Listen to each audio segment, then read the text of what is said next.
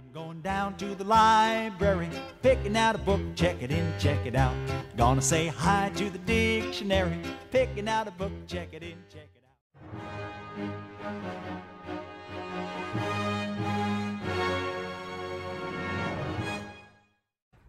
Hi, this is Tara Lighthold, and I am on location today at Shirts and Giggles. I'm here with Amy Jo Stevenson. She is the owner, proprietor of Shirts and Giggles and some other businesses. So let's find out what's going on in her life. So here is Amy Jo, and hello. I think this is our second go round. So apparently I had operator error. So I think we started last time talking about River Hills, which was where I first met you, actually, was at River Hills. River Hills is the parent company to everything, and it was what the store was called for 15 years. But 15 years ago, when we started selling at tournaments, we were asked to sell at a local tournament, sell souvenir t-shirts with names and numbers on the back for the kids, the athletes. We took a strong liking to that, and it wasn't too long after that somebody let slip Shirts and Giggles, that it's all about Shirts and Giggles. And I grabbed that name and ran with it, and that segment of our business has always been called Shirts and Giggles, and the name has taken off, and it has a life of its own. And I thought, after a few years operating out of our home and deciding to open a store again to house all the people working in the office and the production people and the customers, to keep them from coming to my house all the time, I thought Shirts and Giggles was going to be the new name. It's far more catchy than River Hills. So that's what we are going forward. I love it. I love it. It's such a great name, and it always makes me giggle, actually. But I love when I see the truck go by. It's like, oh, there she goes. So I wonder where she's going today. Right? I wonder sometimes, too. It's Bentley's truck, and he just lets me drive him around. It's good because his legs are a little short. Here's Bentley. Bentley! Oh, he's busy. Oh, he's gonna grant us an interview here. There he is. His legs are a little short to reach the pedals. He is a poser. Thanks, Bentley. He's been a shop dog. He's he'll be 5 years old next month. So he's been the store dog, whether it was at the old store or at home or here. He greets everybody coming through the door. You know that, Tara. I do. Especially if you have a cat or dog at home. You get extra special attention. Yes, I think I will probably get extra special attention when I get home. Yes. Because they will think I have Bentley with me. Yeah. So, what made you, or how did you come up with, really, Shirts and Giggles? You said it was when you were at an event, but what was the... Well, the name River Hills has been around for 20 years. River Hills was the name of the street we lived on in Two Rivers when we first opened the business 20 years ago. We sat down with the kids and a yellow legal pad, and everybody threw in their names, the brainstorming session. And when we were all done, the kids, the three of them, decided amongst themselves unanimously that the name was going to be Cheap Shirts for Cheap People. I vetoed that. And went with River Hills, which was the name of the street that we lived on. It's just a cool name, but not indicative of what we do. So when we started the remote on-site apparel sales, it just came up, Shirts and Giggles. It's all Shirts and Giggles, and everybody knows the other saying. And if I had $1 for every time somebody said, "I know what you're doing there," I'd be a rich lady. And I just love the name, and it's just got great name recognition. It's been on my truck, it's on the trailer, and I get stopped everywhere I am. Gas station, Menards, anywhere. Menards is a good place, actually. They'll stand there and wait for me, the construction workers, and get my card and want to place an order for their small or big construction company. So Shirts and Giggles is more indicative of what we do. We decorate shirts, and we really do giggle a lot with everything we do. So it's not the only business that you own, though. It is not. I do now own the building. I have the mobile shirt trailer. I have the cookie crate, which is, this will be the 5th season. It's about 4 years old, but we're starting our 5th season. And that has been quite successful. This last year during COVID, people couldn't go to restaurants. They could still go to food trucks. It has been so successful that we are being double booked or trying to be double booked. So we're starting another trailer for that. But the new thing on the block is the other food truck is going to be a pizza truck. And it's going to be called Mama Za. And it's going to be ready this spring. We're working on it right now, inside and outside. If you drive past the store, you'll see a FedEx looking truck out there. It's not going to look like that in a month or two. It will have windows. It'll be black. It'll have flames on it. It's going to be fun. So I'm staffing up for all of these food events that we're going to be. We'll probably have 15 employees through the spring, summer, and fall. Going here and there and keeping the store open and running and taking orders here and getting production done here, and also serving food. And there'll be times when we're in the parking lot here, and you'll see our 2 trucks and maybe some of our friends out there with their trucks. We'll have some food truck events out here too. Well, that's an exciting thing for New Holstein. Yeah.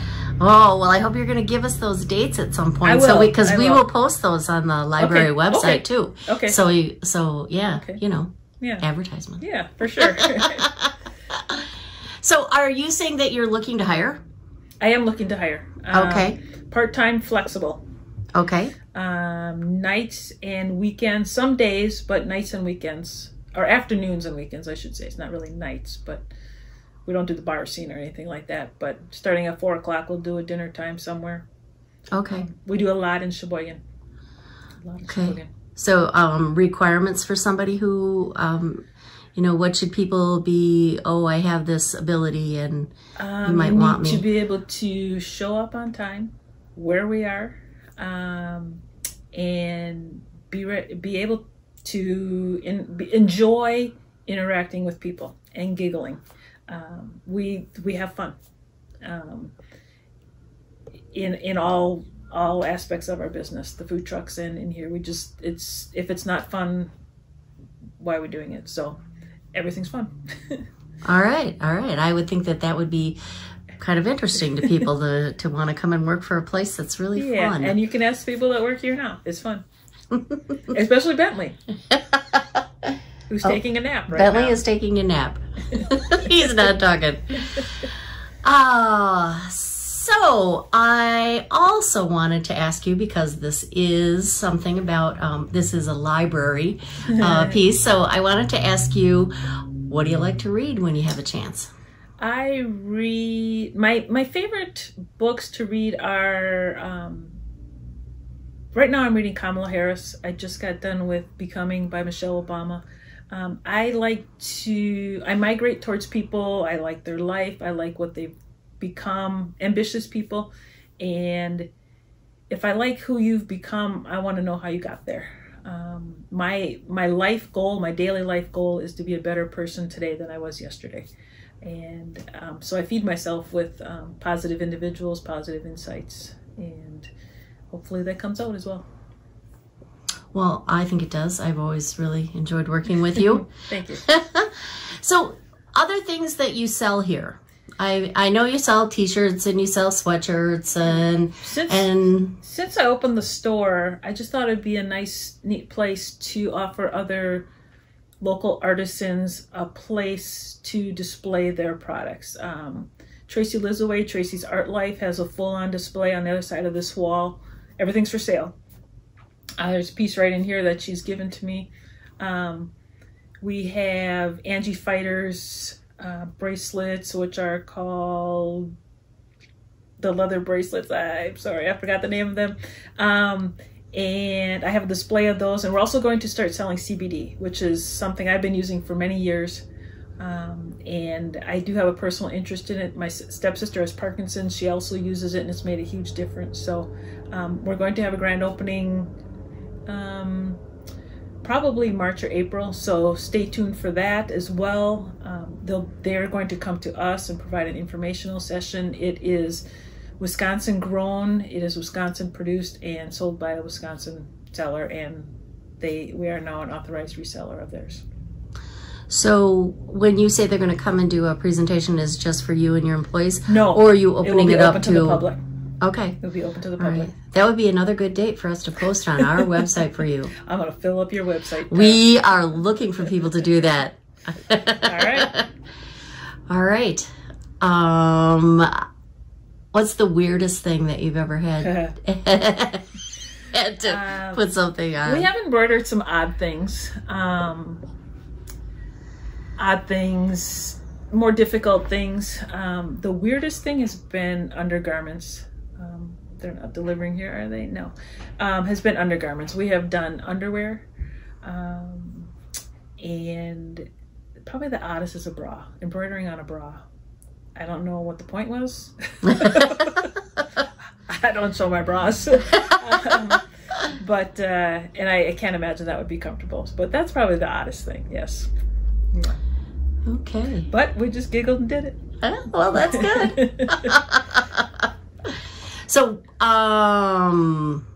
anything you have coming up right away? Do you have any events that are happening, or any any truck events that we might go buy a pail of cookies? You still sell them by the pail? We sell them by the pail. I just think that's so darn cute. Got a pallet full of new sand pails. All right. We're supposed to be right now as we speak at the Florida State Fair, and it was not canceled but postponed till April. So we'll have the truck down in Tampa, Florida come April, which I would have preferred in February, but April's good too. So we'll be down there for 10 days selling with the cookie truck. So that's our next cookie event, other than private events that people, in fact, we just did a cookie event 2 weeks ago. Snowstorm, they opened up their big bay door, we pulled in, served cookies all day. Yeah, it was perfect in the middle of February. That was our first winter. I had to get it out of the pole barn. This first time I had to get it out of the pole barn in winter to sell cookies, but go with the flow. Yeah, sounds fun. Yeah. Well, we will be looking forward to those dates and get those posted on our website so that we can get people out there buying pails of cookies. You got it. All right. Well, Amy Jo, thank you so much for this interview. You're welcome. Thank you. Version 2. Version 2. Take 2. Not a problem. All right. Thank you again. Bye. Bye-bye.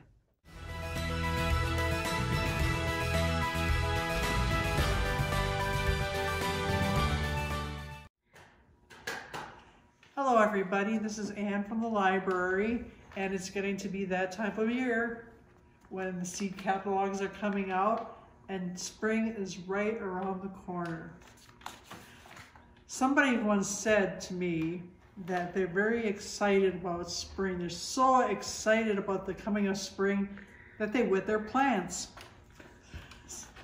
But anyway, some of the books I have that are gardening related are Gardening with Biochar, and it's an organic compound that you make with charcoal and compost, and it tells you how to make it here, and it's supposed to enrich your soil and help revitalize it. So if you want to review that, we have this book at the library. You can put it on hold.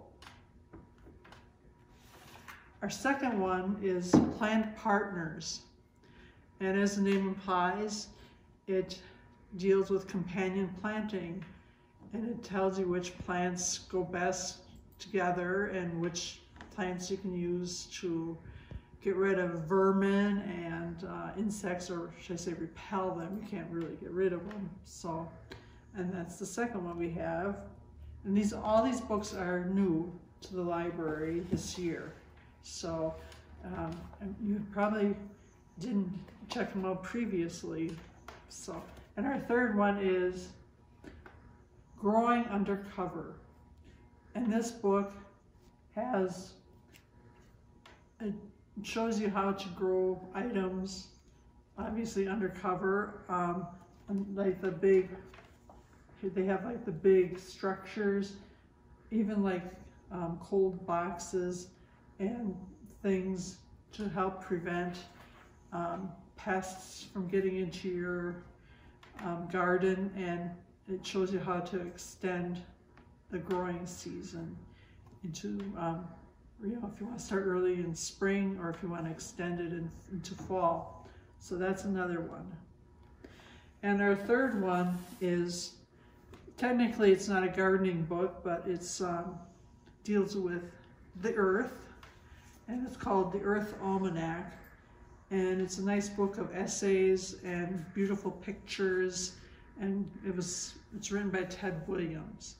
So, and this is also a new one that we have. So feel free to come in and check out our library books on gardening. Get prepared for the season.